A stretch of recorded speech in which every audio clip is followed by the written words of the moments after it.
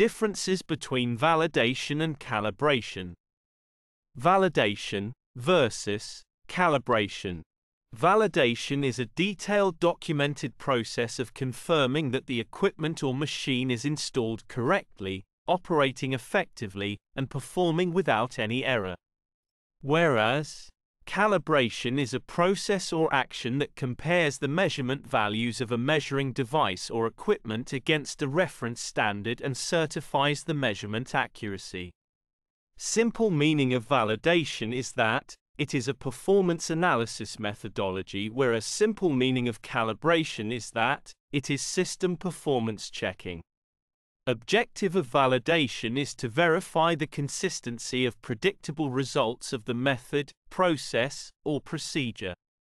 Whereas objective of calibration is to nullify or remove the deviation by comparing with a reference or no standard.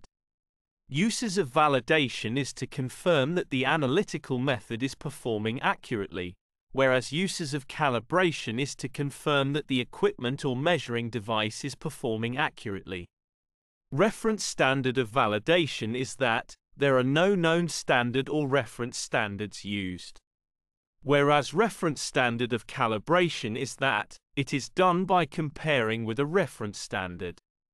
Procedure of validation is executed according to the validation protocol, whereas procedure of calibration is executed according to calibration SOP.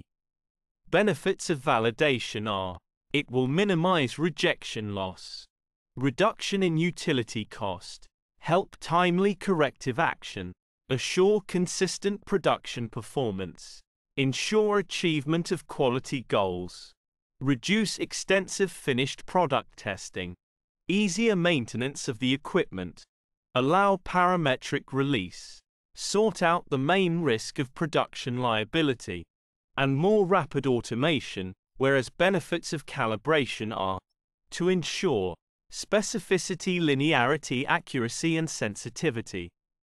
Kindly subscribe my YouTube channel Thesis Helper. Thanks for watching.